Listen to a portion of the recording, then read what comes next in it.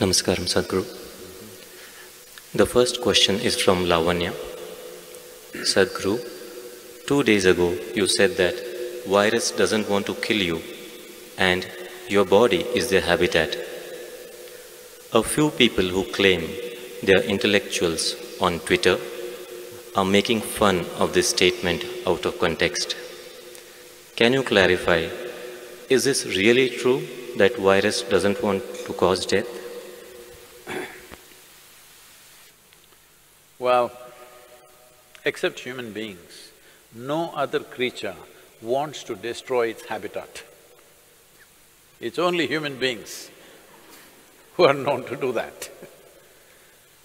So they also don't do it by intent, unconsciously they do it. Similarly, virus also does it unconsciously.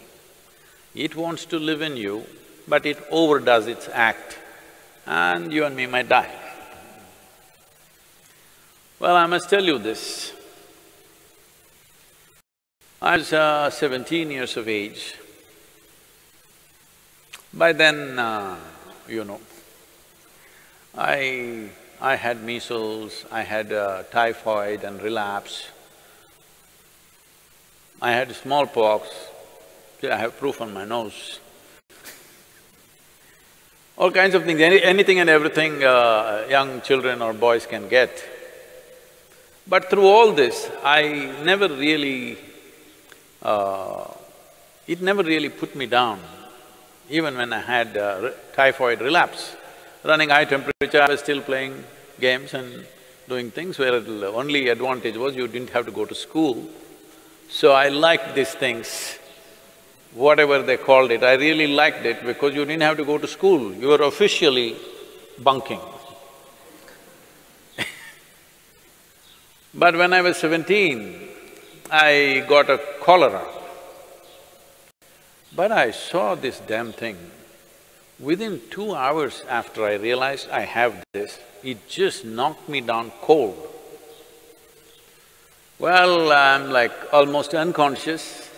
I hear my mother, my grandmother all crying, oh, we lost the boy, we lost the boy. And my grandmother is feeling my nose, my God, no, the nose has gone cold, he's finished.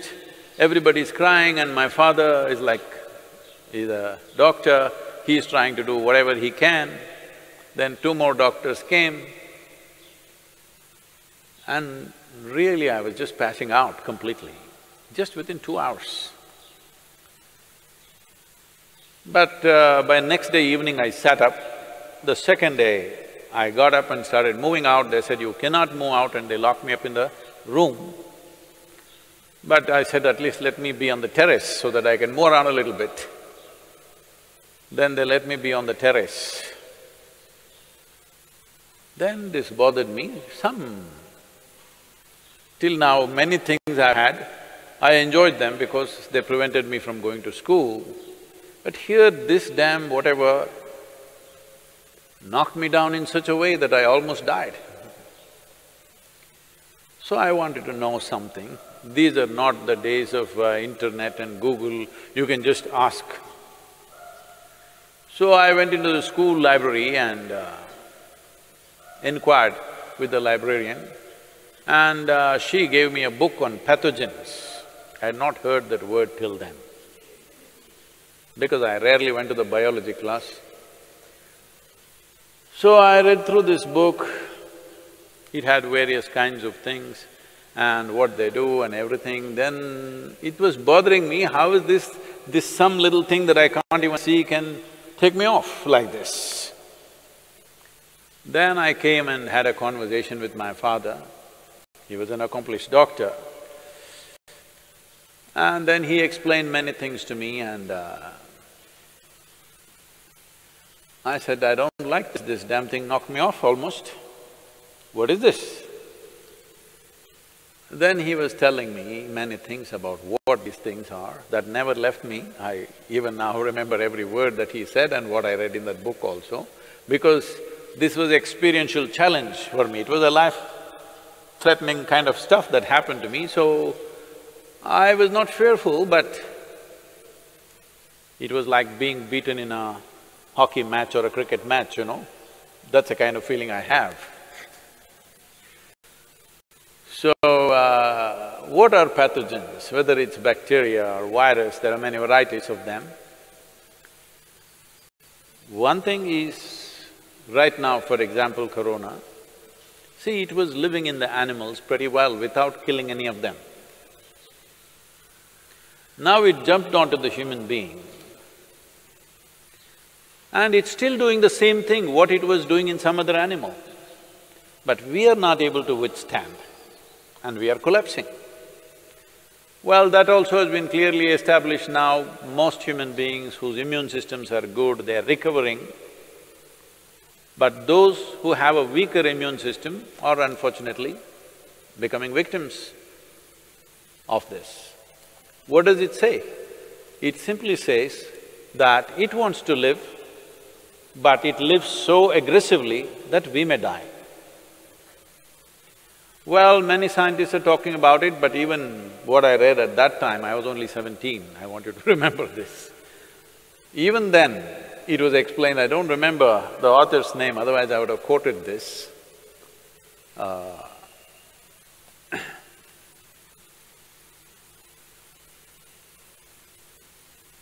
Even then, they clearly explained that most of the viruses and bacteria which enter us, who are within us right now, who are in many ways assisting our life process, not harming us, they were at one time could have been very harmful, but they understand if they live like that, they will destroy their own habitat. So they will mutate into something milder over a period of time and then learn to live with us.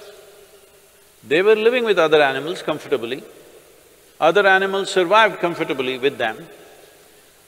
They were also… This is the nature of life, that one inside the other, one inside the other, so many life forms, trillions of life forms are all living enmeshed into each other.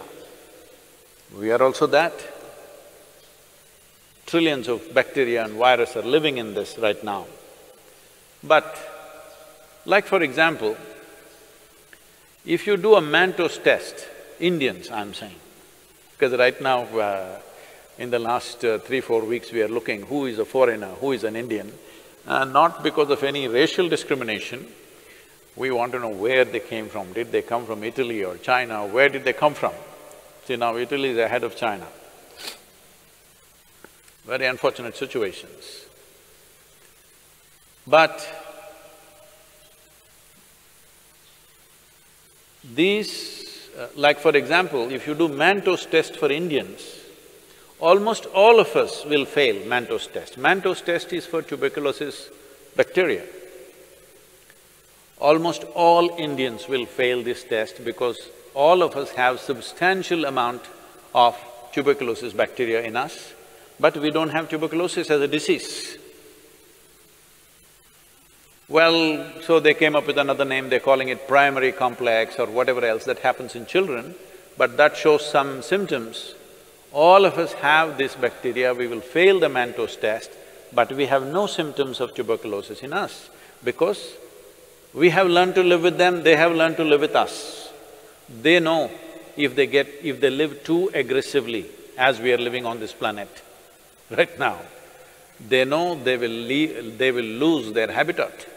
So they will mutate themselves to be milder life. So this is not some new rocket science, it's always been there, at least in the last 100 years it's been there.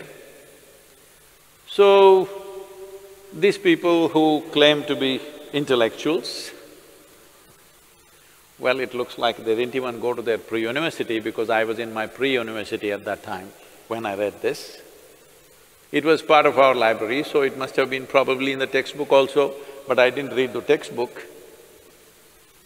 Maybe these intellectuals did not even get to their pre-university.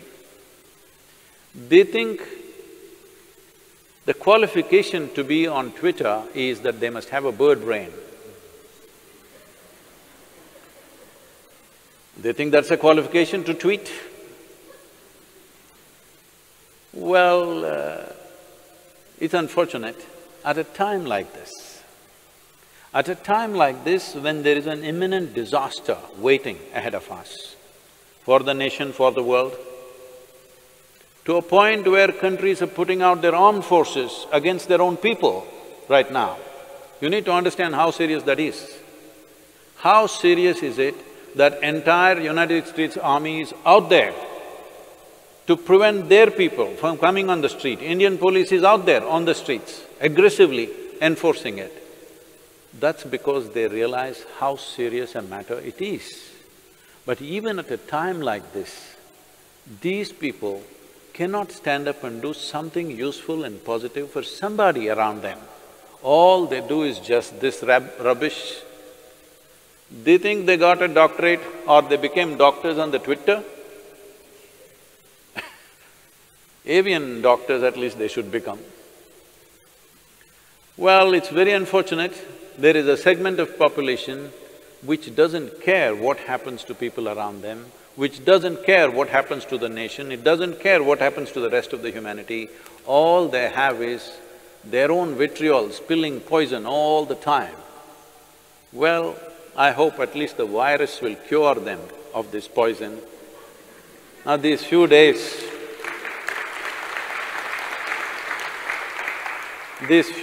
of being with themselves, I hope they stand up and do something useful. Please do something, whoever you are, I don't know who they are, whoever you are who's talking this rubbish, please do something useful. What is this problem? I know what is your problem. I don't want to address that now. Right now, there is an imminent disaster. If we do not handle this situation right, we are heading for a major disaster where millions of lives could just get wiped out. When such a situation is there, all you can do is this.